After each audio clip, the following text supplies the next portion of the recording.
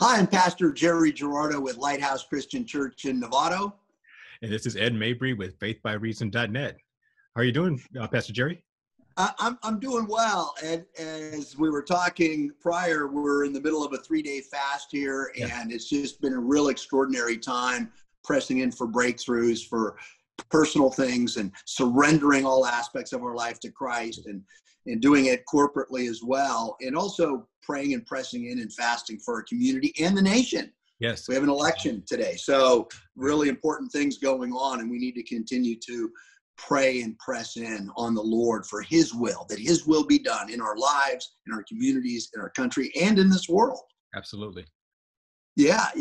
And how are you?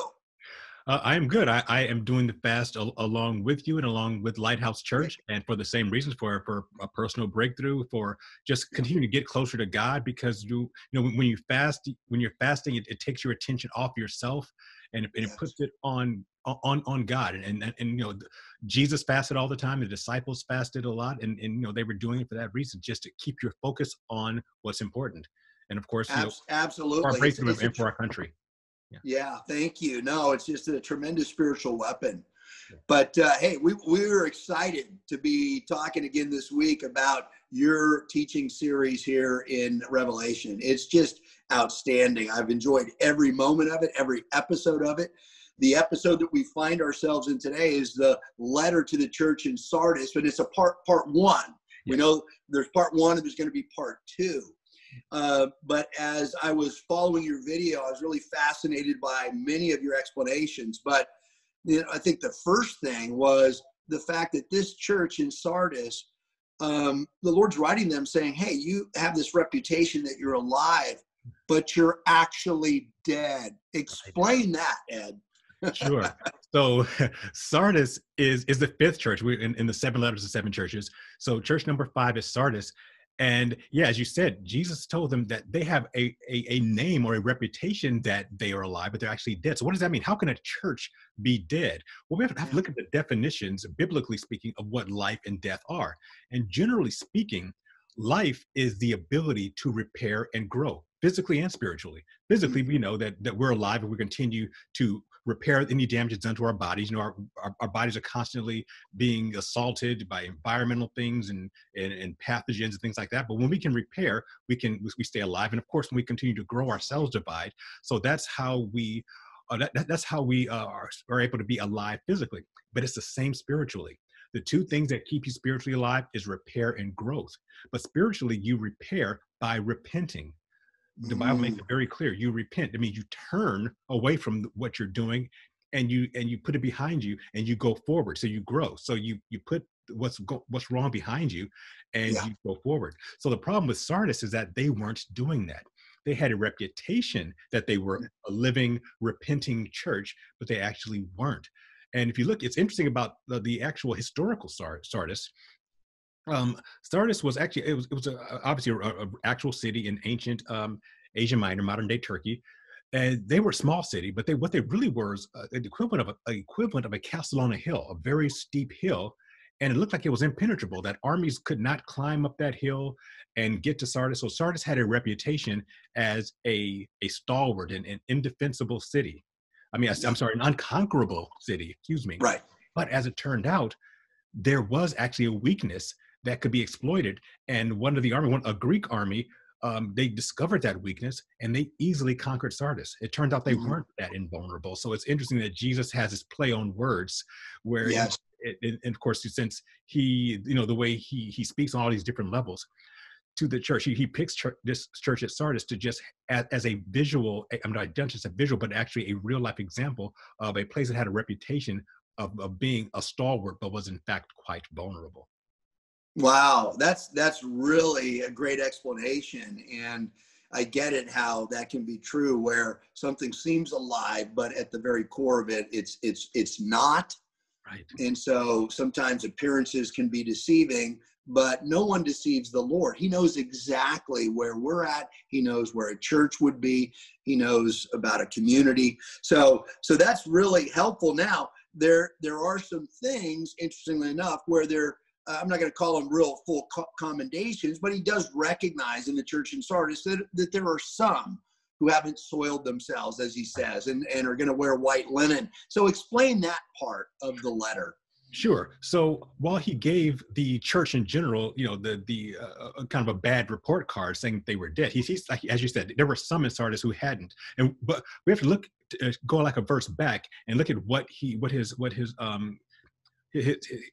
recommendation was to them, his admonition, and he said to be watchful. So they were not being watchful. That's another thing that they were doing wrong. And what does watchful means? It means being alert, of course, being alive. And right. in their dead theology, they just figured, hey, we're fine. We don't need to repent. So we're not watching. So the people who were doing well were the ones who were watchful. So Jesus also said that, hold on to what you have, that you don't lose it. So there was something they were doing right. So whatever you're doing right. And in this case, it was salvation doctrine. We'll talk about this a little bit more next week. But Sardis had their salvation doctrine right. They need to hold on to that. Yes. And be watchful, because he said, if you are not watchful, I will come upon you as a thief. Now, a lot of us, when we see that word that Jesus will come upon you as a thief, he comes as a thief in the night, we say, oh, well, that means he's going to come and take us somewhere. Technically, yes, and we'll talk about that a little bit down the road, especially when we talk about the rapture.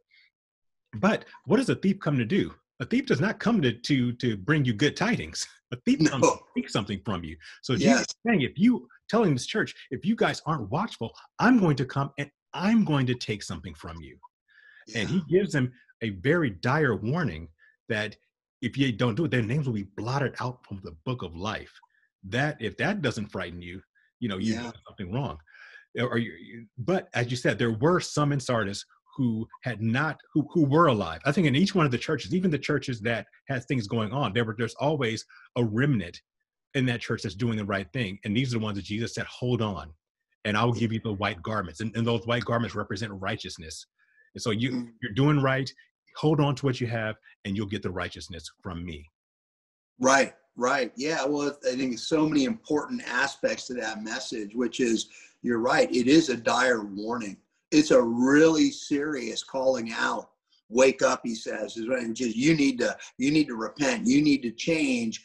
But for some whose heart were in a better place, who were holding fast, it was a recommendation to stay strong, to press on.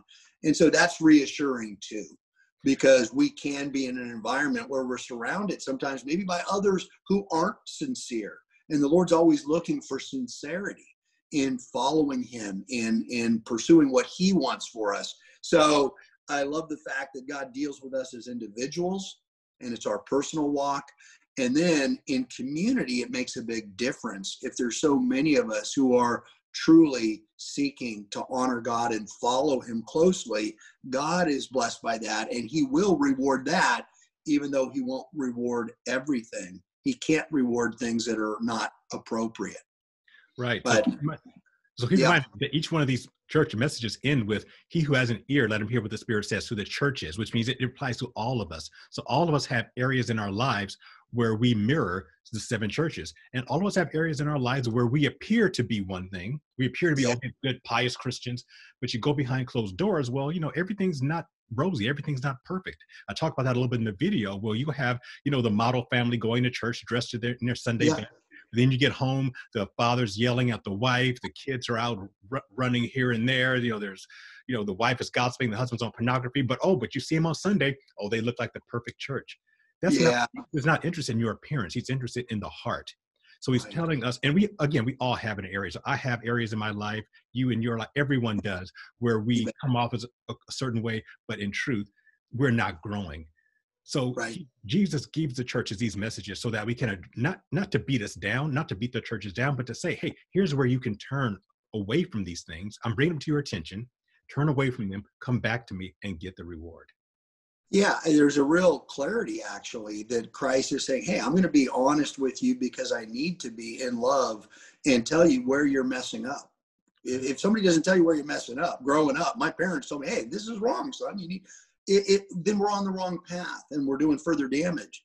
But when God tells us, hey, you're messing up here or there, correct it, repent, go through a process of change, honor the Lord, and he's right there to reward us and bless us as we follow him, which is also very clear. There are rewards set in front of us for simply following Christ in this life. So again, another outstanding message. And as I said, as I got to the end of that video clip, I said, oh, now we get to the prophetic. I really want to see what Ed has here and how we're going to process this, but that'll be for next week. So tell us what's coming. Right. And so I actually recorded this all as one video before, but then it went really long. It went well over an hour. And I thought, I don't want to keep people on the hook for that long. So Yeah. I split it in two. So in the one that in the current part one, we just deal with the historic, with the personal application, and with the congregational application. And I go through the entire verse, of the entire section on the church of Sardis in chapter 3 of Revelation.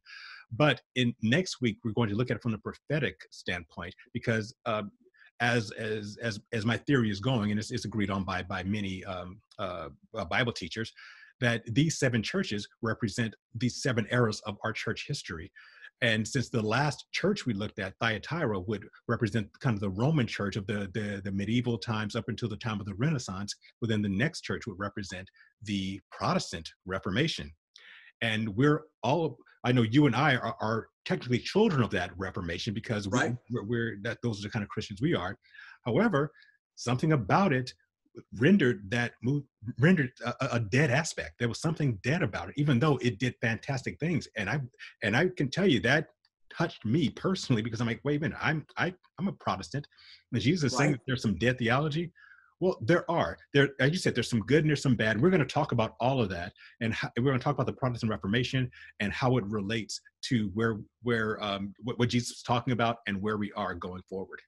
Yeah, well, that's great. That's going to be a great study and conversation as well. So we will definitely look forward to that. So, brother, thanks so much again for being a part of this, and I love this interview process. But the video teaching is outstanding, Ed. So thank you very much for all that you've invested in it and continue to do for us and our benefit. So God bless you. I'm going to ask everyone who's tuning in to make sure that you jump on FaithByReason.net, that you subscribe, that you click for notifications, put in comments, click like. I mean, there's a lot here, and we just want people to continue to be engaged with this teaching. So God bless you, Ed, and God bless all. Same to you, Jerry. God bless you, and I will talk to you next week. Thanks, brother. Hugs to your family. Thank you. Bye-bye.